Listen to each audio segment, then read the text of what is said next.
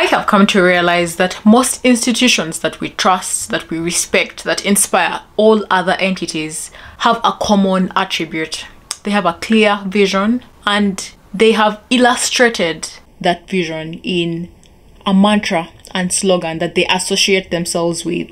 And this constant association of this mantra is an immediate guide towards what they would like to do. And even when new entrants come into the organization, it's very easy to elaborate what the organization stands for because they have a clear mantra.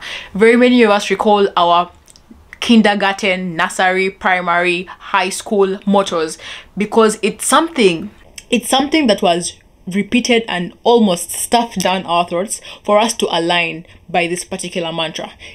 It's usually Duke in Altum, aim higher, study and pray, in God we trust, determination and success. Like, there are different things that a particular entity would like to align itself with. And usually, even when people are giving a motivation in that entity, they'll always run back to that mantra to give them guidance on how best they can actually speak to a particular group of people. And this is not a mistake. It's actually a proven tool for us to remember who we are and what we stand for.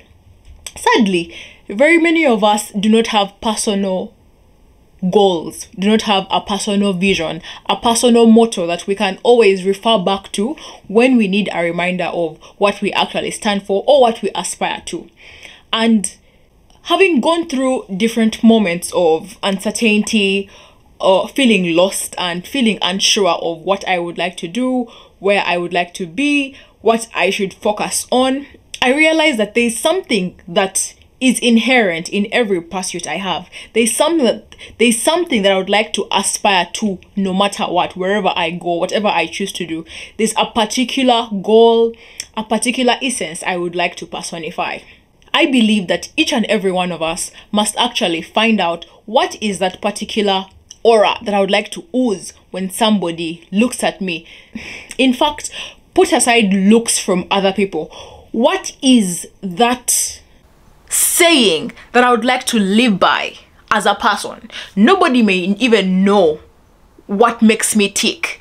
People will wonder why you are who you are, why there's a kind of consistency in how you present yourself. But it's because you have something that you live by, something that you measure yourself to, something that you compare every single step and decision to, and also something that when you fall short, you have this light at the end of a tunnel that guides you towards a particular direction. And sadly, very many of us do not have that particular slogan or reminder, and we tend to get lost, as we all do, but it takes longer for us to find ourselves again because there's nothing, there's no rope that we can hold on to really quickly to steady us while we find our footing.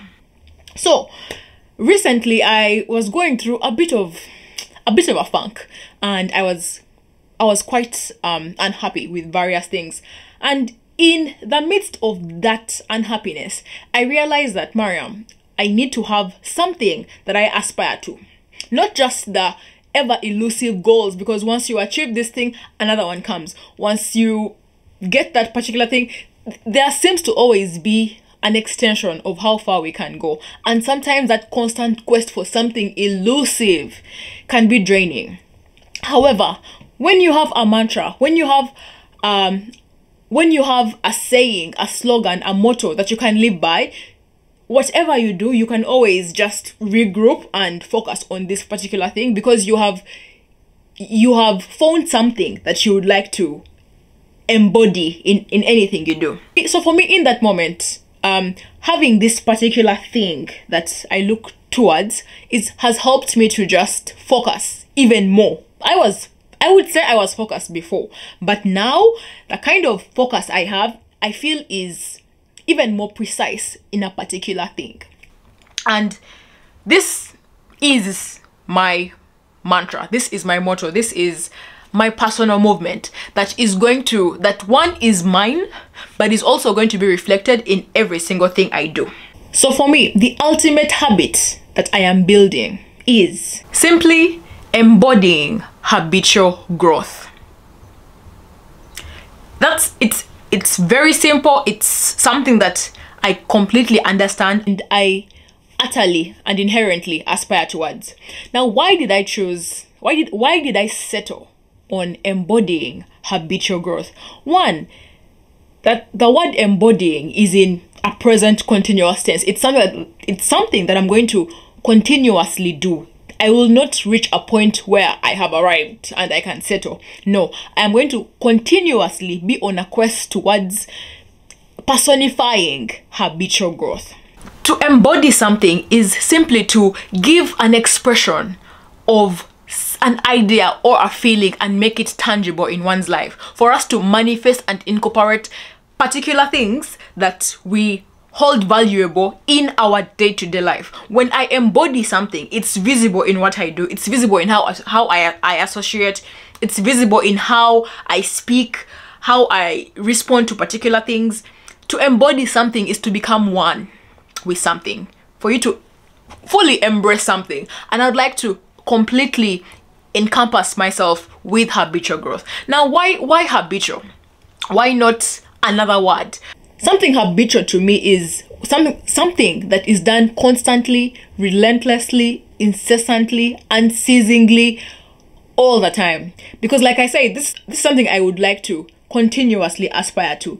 So when something becomes habitual, it becomes automatic in you, whereby a point will reach and you do not have to stress, you do not have to overthink, work so hard, or stretch yourself too thin to actually do something.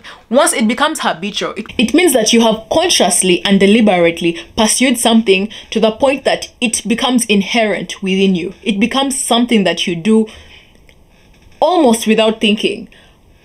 It may even appear to be easy by others or by those who are looking at it from the outside, looking in. But once it becomes habitual, it's something that you do constantly, that you do persistently, that is a routine for you. And I would like to embody habitual growth. So growth, as we all know, is a process of increasing, developing, enlarging, evolving, and expanding. So I would like to constantly aspire towards growth, towards improvement, towards evolution, towards expansion and progress. I do not want to be the same each day. We all have our weaknesses. I know I do. But if I embody habitual growth, I'm going to personify routines, practices, behaviors that will lead me towards progress. And that is what my mantra is. So whenever I am confused as to what I should do, whenever I am low, whenever my alarm rings and I am snoozing once, twice, I ask myself, Mariam, is this really embodying habitual growth?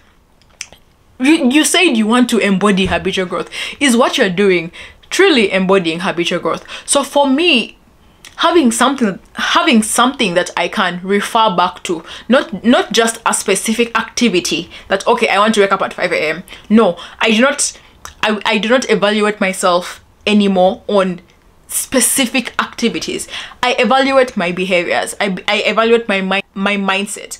I evaluate my approach, my way of thinking, the way I am pursuing something. Am I doing it half-heartedly? Am I completely immersed in what I am doing? Can I improve?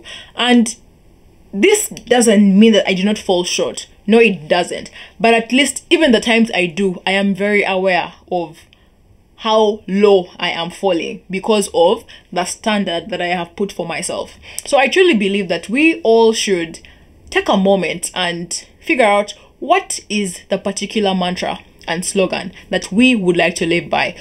What are those 2, 3, 4 words that we would like to aspire to? The words that we can evaluate ourselves on and we can always refer back to when we are lost.